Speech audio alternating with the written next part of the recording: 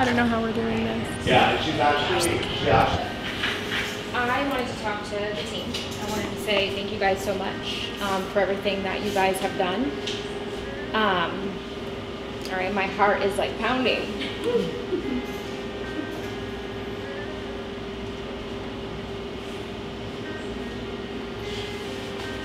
So I'm not very emotional, so this is hard, but your team really wants to take care of you the way that you took care of them.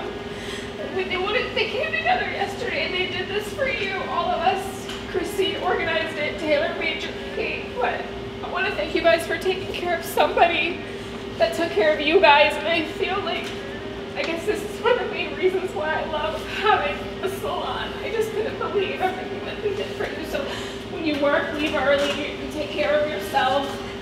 Everybody wanted to help you, you know. Don't worry about making a lot of money. We're here for you. And everybody here obviously loves you. So.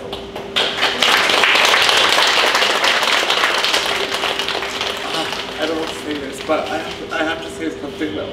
Like, this was so unexpected, obviously.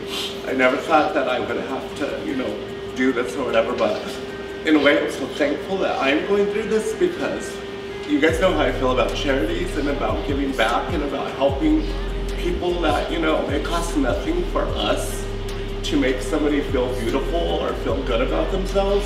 And I really want to get back to doing charities after I'm done with chemo and radiation. I really would want a team to help me do that as well. You know, I feel like we get so busy about making money, we forget about giving back.